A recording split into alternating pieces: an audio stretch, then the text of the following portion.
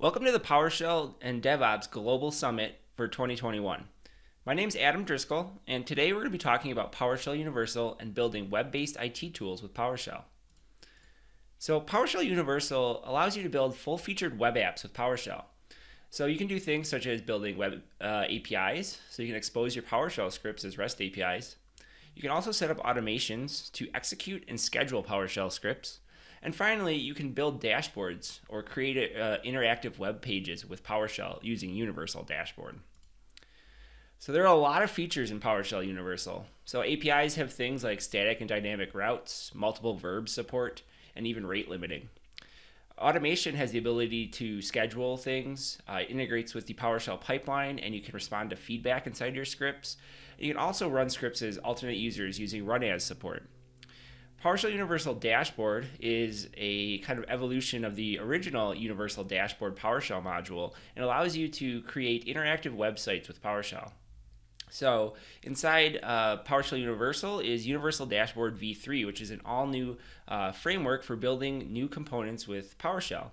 So we have a lot of new controls, and it's built on a new UI library that makes it really quick to build out your dashboards. So that is pretty much the ultimate amount of customization that you can do with PowerShell inside PowerShell Universal.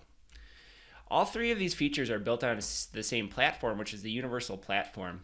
And because of this, you get a lot of things across the entire platform. So you have things like authentication. So we support things like Forms authentication, single sign-on and Windows authentication, as well as OpenID Connect for Azure AD or WS Federation for Azure On-Prem. So in regard to authentication and authorization, we also provide a bunch of role-based access support for your APIs, automation, and dashboards. The entire platform is built on a script-based configuration system, so you actually can write scripts to configure PowerShell Universal without ever actually touching the admin console. That said, we have a very nice admin console that you can use to actually configure Universal if you don't want to write PowerShell scripts directly. So I get this question a lot: what's the difference between PowerShell Universal and Universal Dashboard? So PowerShell Universal is, first of all, it's architected a little bit differently. It's a standalone .NET Core application built on .NET Core 3.1 at the current moment.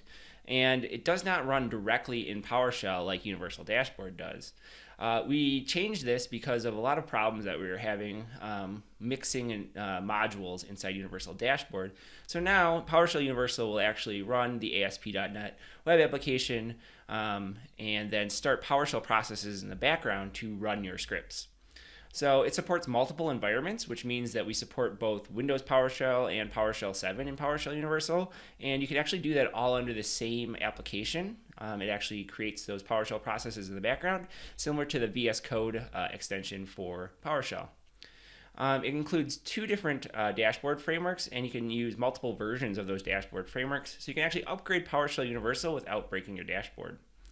It does have some job persistence for storing things such as job output, pipeline output, and feedback that's been requested by scripts. Additionally, it has advanced scheduling and run as support, which weren't possible in Universal Dashboard.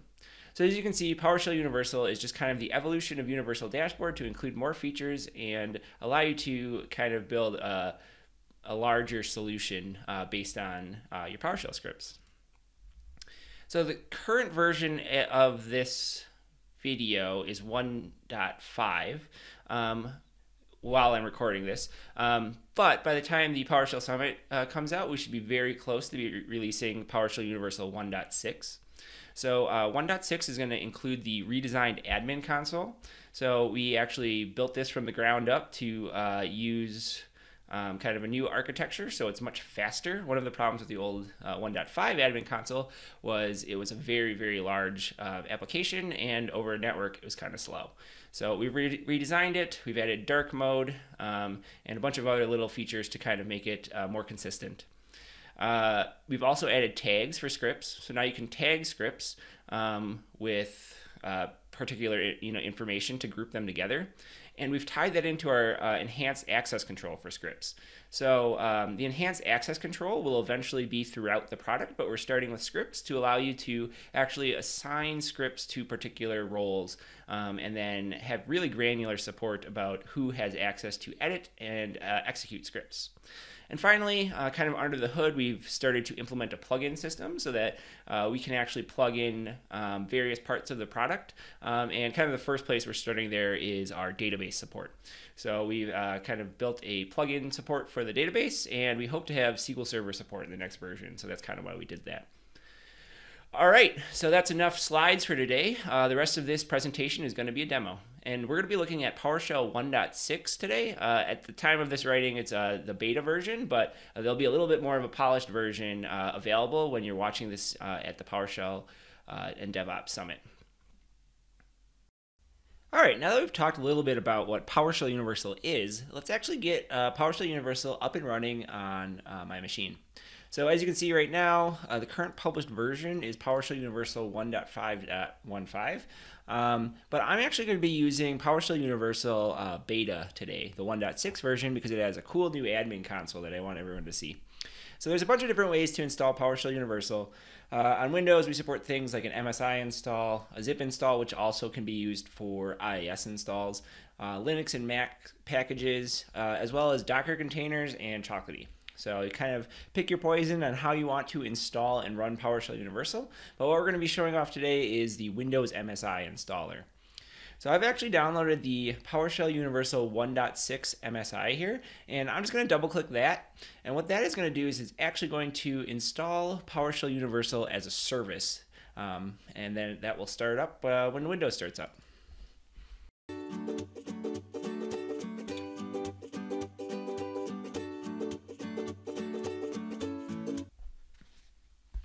So that took about a minute to lay down all the files and start the service. So now what we can actually do is navigate to our PowerShell Universal instance, and that's going to be listening on localhost 5000. So if you just use start process localhost 5000, it will open your default web browser and navigate to that page. And as you can see here, PowerShell Universal is now up and running, and this is the new login page.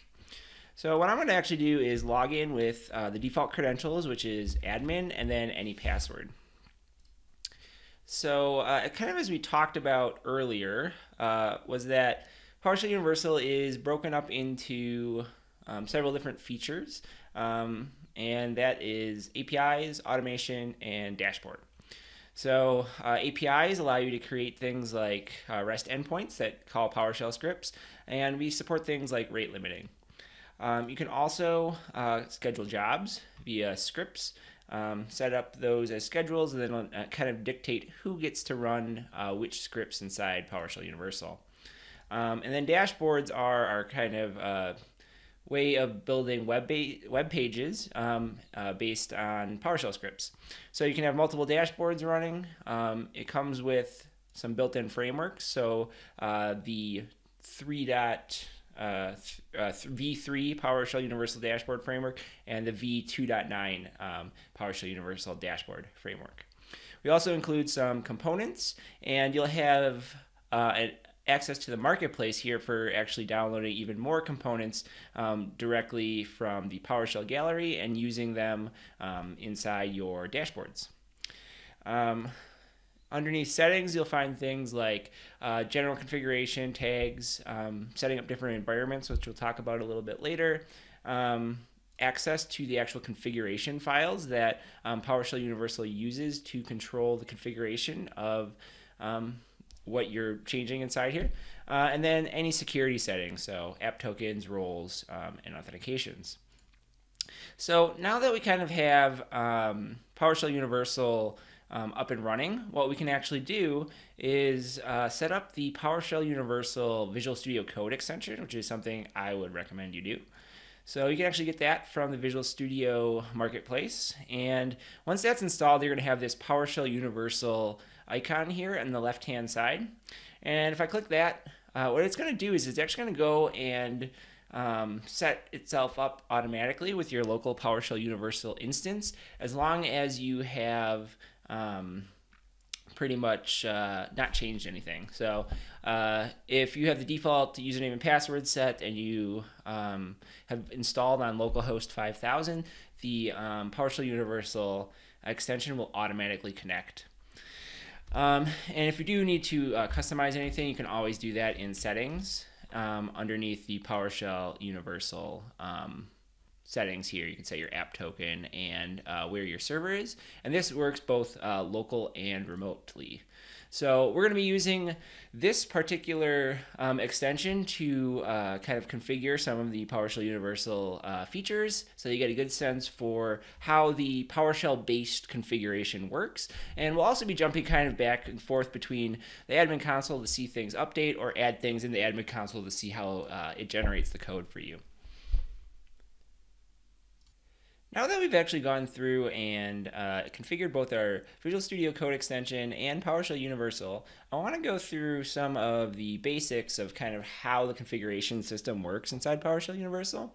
So I'm going to do that by creating an endpoint. So for example, I am on the API endpoints page here, and there's this table here in the top right corner. You can click Create New Endpoint. So an endpoint is a URL that you can call that will invoke some PowerShell script. So I'm just going to add a hello world URL. I'm going to leave it as the get method, and I'm going to leave authentication disabled since I don't have a license installed right now. So when I click OK, what you're going to see happen is that it's actually going to create this endpoint here, and you can see its URL is hello world and its method is get. Now if I come over to details, it's going to actually open up a PowerShell script editor here, and what I can do is edit this script directly in the browser, and I'm going to change that to hello world. And if I save that, it's going to save that hello world script, and I can actually pretty much test it inside the browser by clicking run. And as you can see, it actually returned the text hello world. It also gives us kind of an example of how to call this particular endpoint from PowerShell. So if I click the copy button here and come over to Visual Studio Code and paste that, you'll see I get the same hello world because I'm actually invoking that web request with invoke rest method, and it's returning the text hello world. Inside my Visual Studio Code instance here, in the top left, you'll see that I have APIs, and this API is now visible inside Visual Studio Code. And you can do things like insert the invoke rest method call here, as well as actually edit this file. So if I click open endpoints.ps1, what you're going to see here is that I have an endpoints.ps1 file inside my program files directory. So PowerShell Universal actually created this file, and it put hello world in there, and it generates this commandlet for you. So the idea with PowerShell Universal is that we have this really nice admin console, but you still configure everything with PowerShell kind of in a declarative way, so that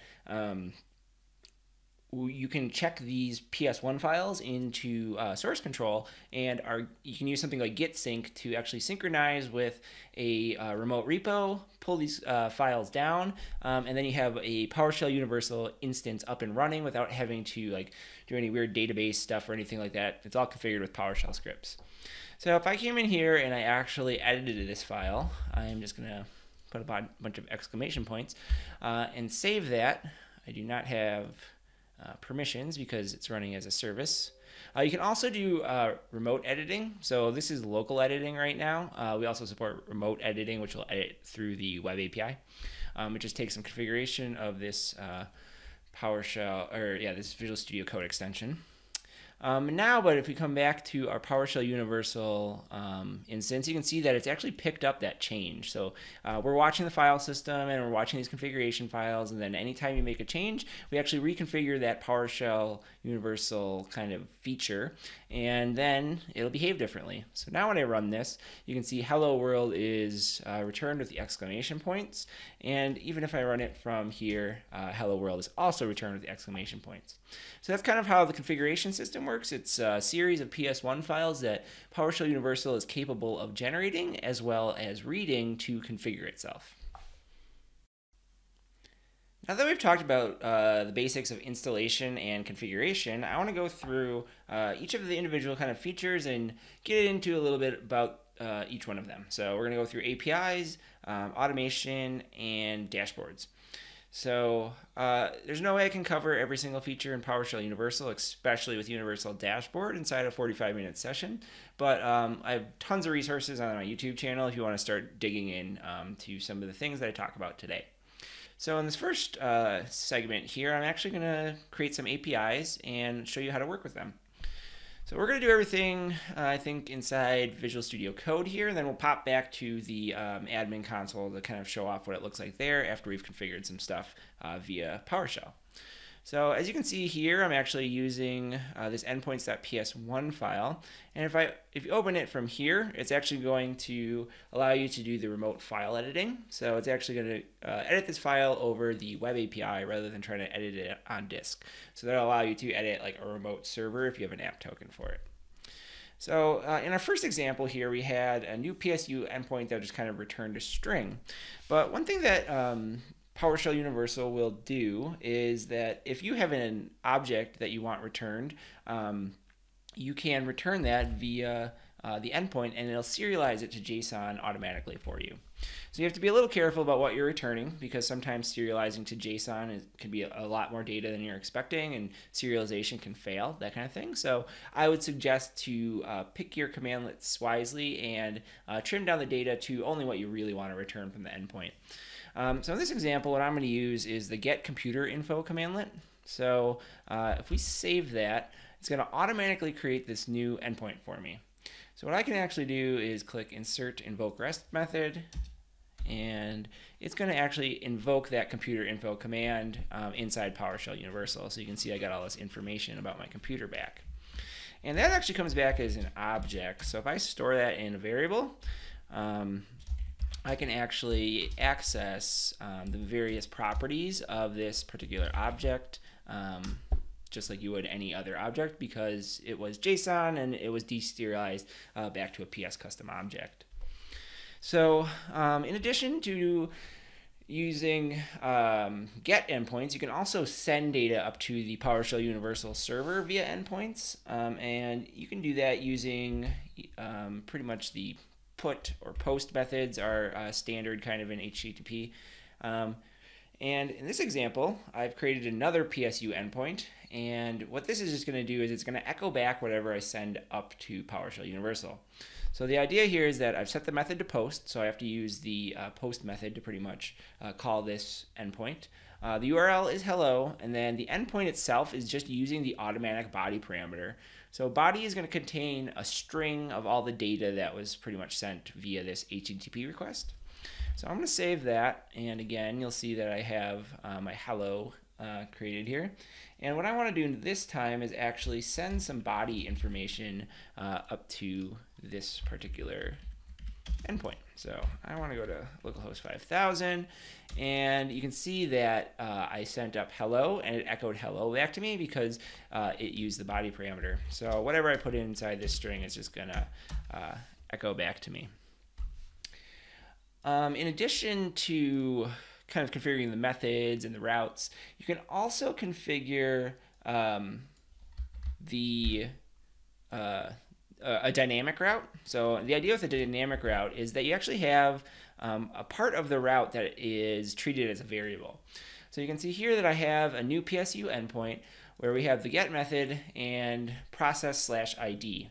And this little colon in front of there kind of denotes that that particular segment within the URL is a variable. So you can have multiple variables inside a URL, and in this case I just have one. They just have to be named differently. So if you name it ID, you're going to automatically get an ID variable passed into your endpoint script block. So if we save that, we should now see our new endpoint here. And if I want to execute that, what I'm going to do is invoke rest method. I'm going to call process, and I'm going to get the current process. So it's just going to use my current PID. And you can see that the current process is PWSH for the ID 1180. So it actually went out and used get process to look up this process and then return the name of that process as a variableized route. In addition to passing in variables via routes, you also have access to query string parameters. So you can see here this route doesn't have a variable in it at all. It's just process, yet it's still using the ID variable. And the way we can make that work is we can actually save this. It's going to create a new endpoint. And now, rather than passing in the process ID via the route, I can use a query string parameter of ID equals and then pass in the process ID that way. And you can see it does the same thing because it's also generating these variables based on any query string parameters you may put on your route. Finally, you have access to some of the other pieces of like an HTTP request. Those include things like cookies and headers. So let's create a new endpoint that actually uses headers. So this is going to do the same thing, except that it accesses the header array or hash table to get the value of the ID header. So now you can see again that we don't have any like special route parameters here, but what we do have is access to the headers within the method. So again, we'll save that. It'll generate a new endpoint called process headers, and then I can specify that via the headers parameter of invoke web request. So we're going to send that in, and you can see PWSH is now returned from that method. So there's lots of stuff you can do with APIs. There are lots of other methods you can use, like get and put and options. If we go back to our admin console, and if we refresh this page, you'll see now that we have all the different parameters that were, or the routes that we created inside the PowerShell Visual Studio Code extension show up inside PowerShell Universal. So next up, let's look at automation. In the automation section of PowerShell Universal, you're going to find a couple different pages here. We have scripts, jobs, schedules, variables, and triggers. We're primarily just going to be looking at scripts, jobs, and schedules today. So the idea with the script is it is either an ad hoc or scheduled script. It's just a PowerShell script. And what PowerShell Universal does is it integrates kind of like deeply with the PowerShell host so that you get a lot of cool features based on PowerShell scripts. So let's go ahead and actually create a new script. And what I'm going to do here is just create a very simple script that returns the services on my machine. So you can see I have a bunch of different options you can set, things like the name of the script, what to happen when an error occurs, the environment to run it in, either 7.1 or 5.1, which I have on this machine, as well as to set tags and that kind of thing. But I'm going to click OK here, and now you can see it's created a getService.ps1 file. If I click this details button, it's going to bring up the getService.ps1 page. On the left-hand side, you have a code editor that allows you to put PowerShell script in. And then on the right-hand side, you have those same options as well as a table for jobs and schedules that are associated with this script. So what I'm going to do is I'm just going to edit this script, and I'm going to say get service, and I will save that. So that actually saves the PS1 file. And if I go ahead and click run, what this is going to allow me to do is just run that PS1 file just as is. It kind of starts out with a PowerShell process. And now you're going to see that it is running the script in the background. And what you'll see here is we have a bunch of output. So on the left-hand side is kind of what you would see in the PowerShell console. We're using kind of the default output formatting so that you see just kind of what you'd expect from get service. But on the right-hand side here, you actually have the pipeline output. So PowerShell Universal actually integrates with the PowerShell serializer and stores all these objects as PowerShell or CLI XML. And you can actually expand these objects to see all the properties and their values directly inside here. This also means that you can integrate your scripts with PowerShell Universal to pull this job data back, and then you can use these, rehydrated objects in your scripts. So then, you could get your services, and if you had a long-running script that generated some sort of data, you could store it as CLI XML, and then use a different script to process that later. Or in this case, we're just kind of displaying all those objects as rich objects inside PowerShell Universal. The other thing that PowerShell Universal does when it comes to PowerShell scripts like this are integrating with the param block. So we actually use static code analysis to look at the script. And if you save a script with a param block, what we're going to actually do is create an input form for you inside the console. So I'm going to add this script here, and you can see that we have several parameters. We have string, date time, and day of week. The string is mandatory. They all have help strings associated with them. And then we have different types. So a date time, system day of week, and a string. So I'm going to save that. And now when I click the run button, PowerShell Universal is actually going to look at this script and kind of give you this customized parameter dialog based on that script. So this isn't like a super new concept. Lots of other things have implemented this, like WebGIA and Universal Dashboard, that kind of thing. But yeah, where you just integrate with the param block, and you can see that our help messages show up in these little tooltips. This one is mandatory. You can see that it's got that little star there by it. And then if I enter the information it's looking for here, select the day of the week, and then run the job, what you're going to see here is that it's actually going to output those values. So I have test Tuesday, I selected April 13th, and then I selected Wednesday from the dropdown. So those were passed into my script as variables, and I could then use those to kind of adjust whatever my script is doing. So additionally, when you actually go to schedule a script, you can actually click create schedule here. And if I were to select the parameter script, you'll see that I have a lot of options for scheduling this script. And I can do things like every couple minutes, every hour, every day at midnight. You can also get real fancy and do your own cron schedules, that kind of thing.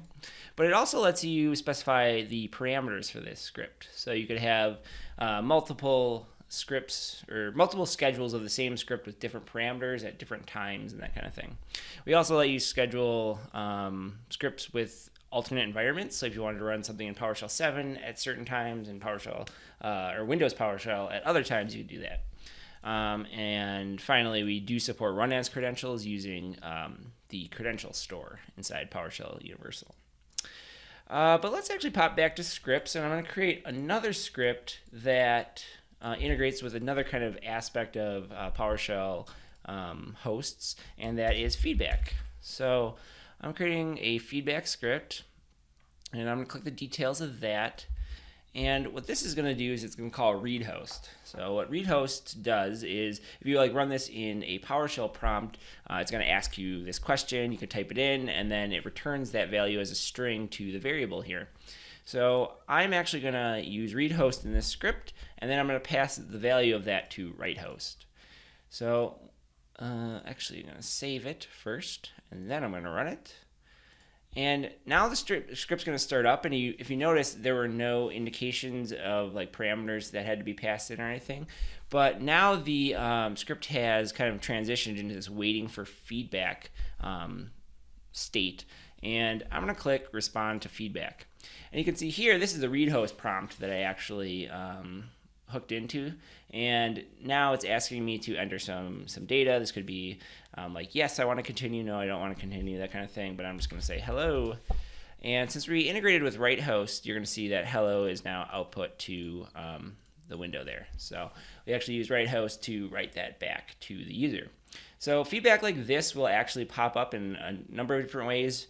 Read host is one way. The other way this could happen is if you have other commandlets that you are calling that require mandatory parameters that you aren't passing in, that could pop up this feedback dialog, that kind of thing. So it just integrates with the PowerShell SDK's feedback mechanism. So anything that kind of requests feedback from the user will cause this to happen. All right, so finally, I kind of want to show off a use of scheduled data. So I am going to create a scheduled script, and we're just going to call this scheduled. And what the script is going to do is it's actually going to use another mechanism that's inside PowerShell Universal, and that is the server level cache. So the server level cache actually is kind of in memory inside PowerShell Universal. You definitely can use something like a database for this, or a file on disk or something. But we also have a cache that is really fast because it's just in memory. and it has a bunch of options. So in this case, I'm just kind of using the default caching mechanism, where I'm setting a key and then a value. But you could also have like absolute expiration times and that kind of thing, or a sliding expiration time of when that cache data actually is invalidated. So in this case, I'm just going to create a scheduled script that what it's going to do is set this string value into the scheduled data key. So now that we have this set up, I'm actually going to go to Schedules, click Create Schedule, and I'm going to select my scheduled script here, and we're just going to run this every minute, and I'll leave all the other values default. So we're going to let that sit there for a sec, and while we're waiting for that to run, what I'm going to do is I'm actually going to go somewhere else. So I'm going to go over to my endpoint section here, and I am going to create a new scheduled endpoint, or a new API endpoint called scheduled, and that's just going to be a get. And you can see I created that scheduled endpoint there, and I'm just going to add a call to get PSU data here, or get PSU cache here. So this is actually going to call into that server level cache, and this cache data is actually available throughout PowerShell Universal. So if you cached something in your scheduled automation script, you can use it in your APIs, and you can also use it in your dashboards or other automation scripts. So if you have something that takes a really long time to populate and you want to store it in memory, you can do that with the PSU cache like this.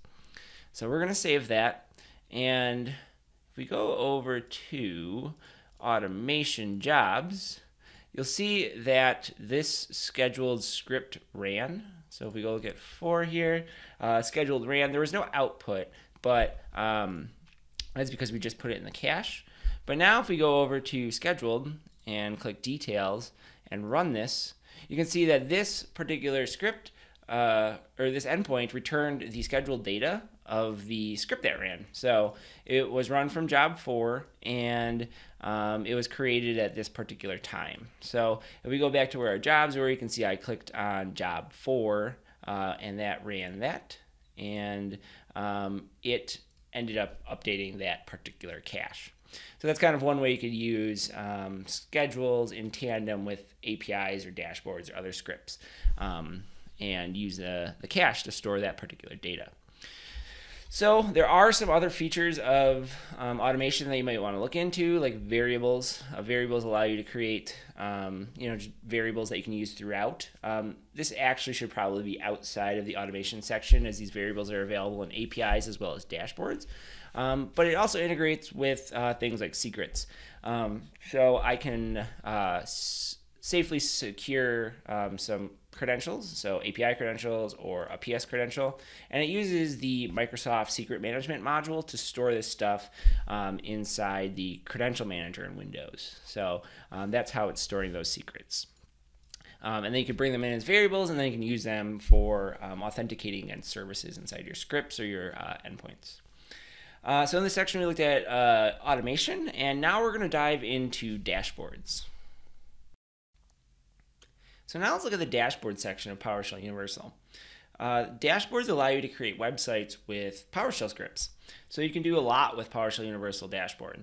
There are scripts for creating forms and charts and tables. You can integrate with whatever PowerShell module you'd like to kind of display data and interact with things like Active Directory or SQL Server, that kind of thing. So Universal Dashboard itself has been around longer than PowerShell Universal, and we've integrated it directly into the Universal kind of platform. So you can create multiple dashboards in here, and each dashboard is its own independent process. It can run in Windows PowerShell or PowerShell 7.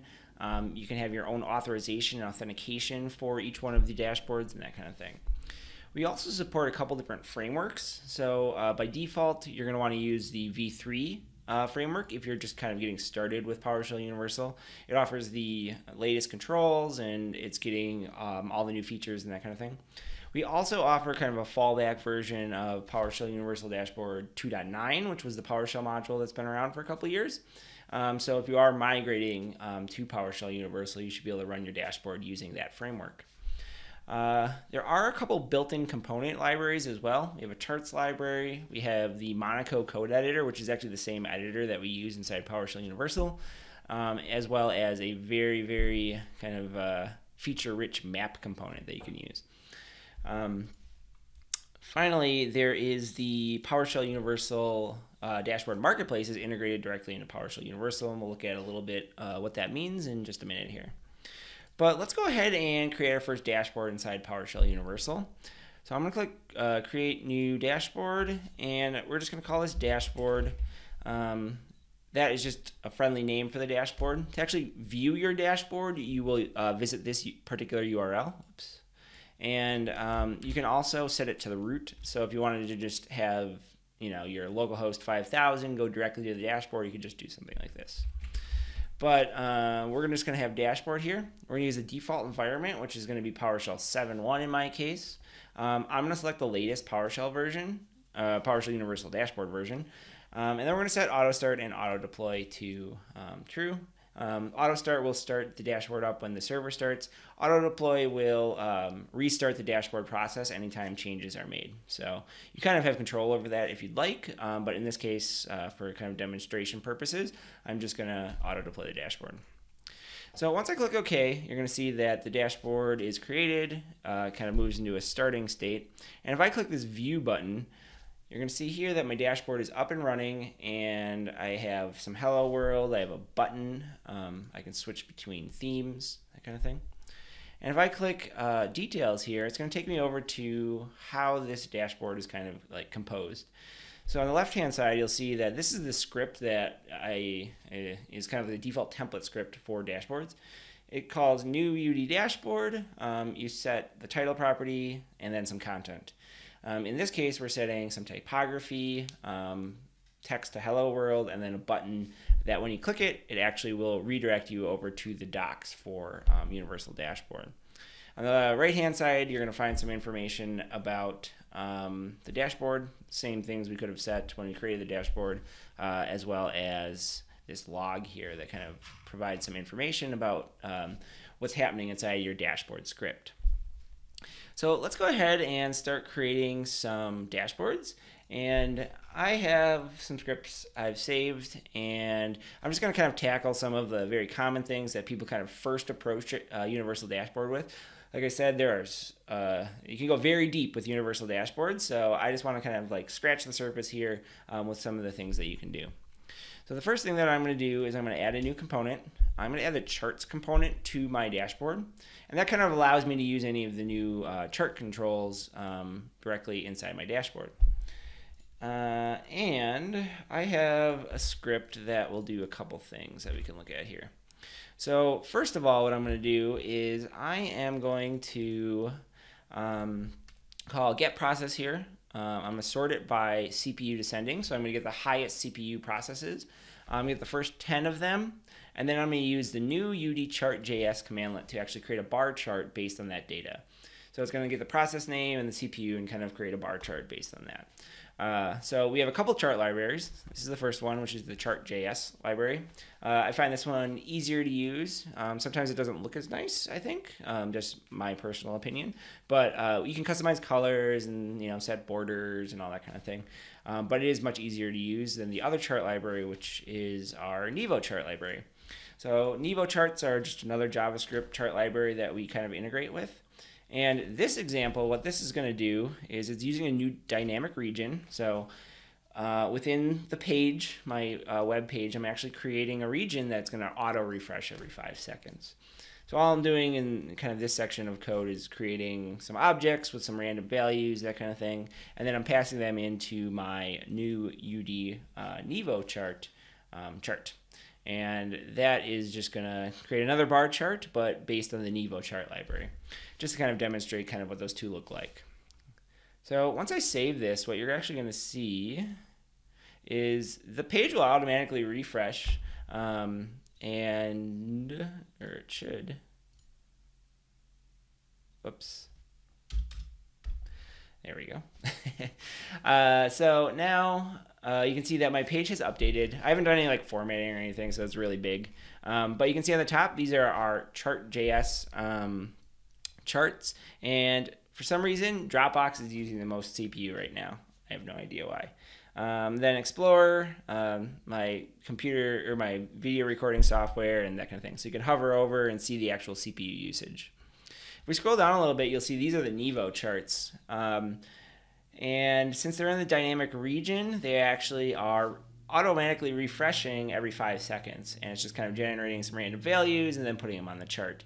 And as you can see that the transitions and animations and stuff like that work because Universal Dashboard is actually using a JavaScript library called React. So everything is React based, and it kind of allows us to kind of integrate with cool things like this where animations work. We actually have a transition component that you can include inside your dashboards if you want to kind of have better control of animations and that kind of thing.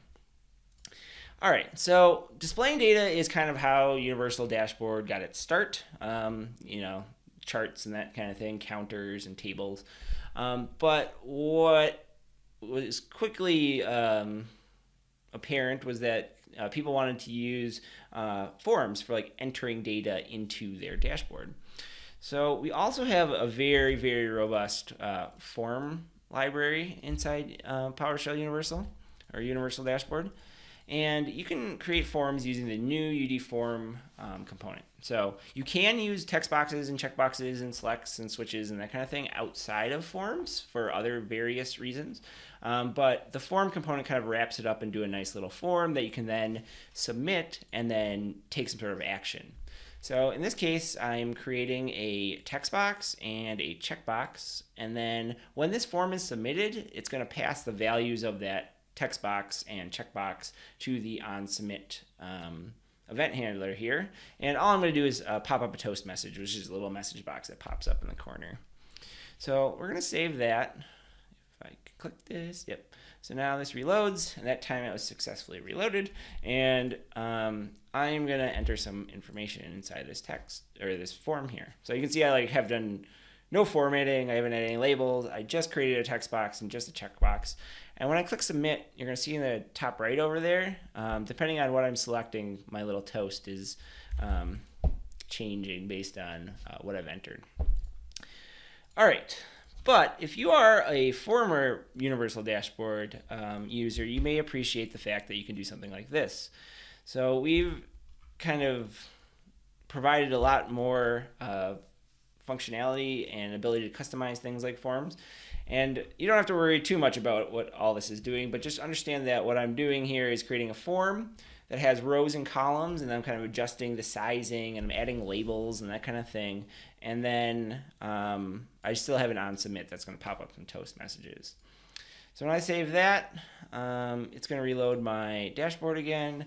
And you can see here it's formatted. I set up 2 columns. They have labels that I can click on and then enter some data, and then when I click submit, it's going to pop up those toasts. So as you can imagine, people have done lots and lots of things with forms, spinning up VMs, creating new users, submitting tickets, all kinds of stuff. So the form functionality is really, really cool and really, really flexible. So if you're finding that the automation stuff doesn't have quite the functionality that you want, you can definitely use Universal Dashboard Forms to build it. All right, so kind of the last thing I want to touch on in Universal Dashboard is the extensibility kind of piece.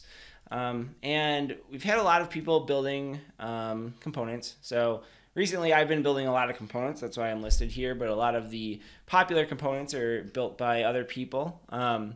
And what we're going to do today is bring in this SQL component. So what I've been kind of focusing on are building components specific to solutions. So I created a Universal Dashboard SQL component that allows you to integrate with SQL environments in terms of really, really robust tables. And there's even a query editor component inside this library as well. So you can write your own queries and execute them in Universal, and it'll actually hit the SQL server and that kind of thing. But what I'm going to show you today is the UD SQL table component that's included inside here. So what I did is I clicked I click the install component, and it actually will use save module to store that from the PowerShell Universal, or I mean the PowerShell gallery. So it stored that locally, and now if you click components, you'll see that file is actually stored here in my program data folder. And what I can do now that I have that component downloaded is come back over to my dashboard, and if I click this Add Components button again, you'll see that I have that SQL component available. So I'm just going to add that to my dashboard, and that effectively will just like import that module into my dashboard. And now what I'm going to do is add some more script here. And the idea with this particular component is it makes it really, really easy to integrate with a database table that you want to display an actual table inside your dashboard. So rather than having to write all the code to actually integrate with that, you can just use this component to do so. So this actual component is written 100% in PowerShell, so you can actually go look at it on GitHub and check out how I did it. But the idea is that I can specify a SQL instance, database, a couple queries for actually the data that I want to show. And what happens with this SQL table is it actually executes everything at the SQL level. So rather than bringing all the data down into PowerShell Universal and executing it locally, it's actually executing it out in the SQL server. So you can see here that this is querying a database. It actually uses DBA tools to do this, by the way. And it is querying the database that's locally on my machine. And when I do things like paging, it's actually going out to that database, and it is running a skip take on that table. So rather than bringing down all the data in that database, it's just bringing down the 5 rows here that are displayed. And things like sorting and filtering and paging and changing the row size and that kind of thing all work. And yeah, so if you have a table that has a couple 100,000 rows, that would be the most efficient way to kind of display that inside Universal Dashboard. So there's a lot more to Universal Dashboard than I just kind of scraped the surface on here, but it is integrated directly in PowerShell Universal, and it kind of plays with the whole PowerShell Universal platform. So you can use things like the server-side cache and variables, and you can integrate with jobs and that kind of thing. So I would definitely say jump up on the docs and start playing around with Universal Dashboard because it has a lot of cool functions. So thank you for watching my session today during the PowerShell and DevOps Summit 2021. Here are some resources for PowerShell Universal. Definitely go ahead and download it. You can play with everything that I showed you today without any kind of licensing. It's all free. There are some licenses for various functionality, but if you want to get started, there's no need to even give me your email. Yeah, we have GitHub for issues. You can download from our website. Our doc site is up on GitBooks, and definitely jump on the forums if you have questions. We have a pretty cool community out there with people building awesome stuff with PowerShell Universal.